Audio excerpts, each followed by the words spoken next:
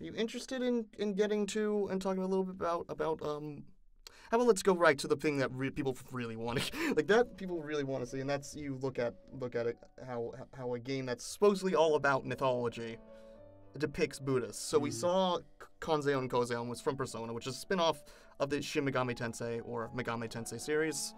I had everything together, but my computer was freezing, it was blowing, so I kind of changed it. So are you familiar with what the Preta is, the Hungry Ghost? Yeah, the Preta is a figure sort of in this picture of the Buddhist wheel of life, the various realms that you can be born into, or the orders of life that you can be reborn into. They include things like gods and residents of hell realms, or animals, or in this case pretas, which are hungry ghosts that are supposed to have big stomachs and tiny, tiny little throats, so they're just constantly craving, constantly trying to get food into them. So these are two depictions from Shin Megami Tensei, and then the Devil Summoner, which is the common version at the moment.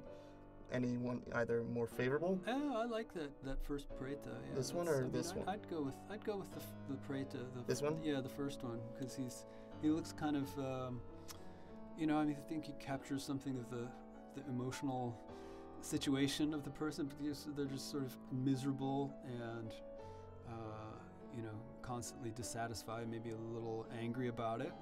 Yeah, I think the way the Preta, from what I've seen, have been depicted more as like now as ruffians. Yeah, there's a little happiness on his face. He just wants to eat everything.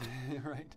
Well, it's interesting because in a lot of Asian cultures they put out little offerings that are sort of for creatures like this, and with the idea that you give them a little something and that'll give them some happiness, and it'll also keep them from harassing you.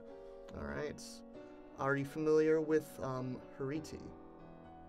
Hariti is this is sort of a female figure. I'm looking for this right now.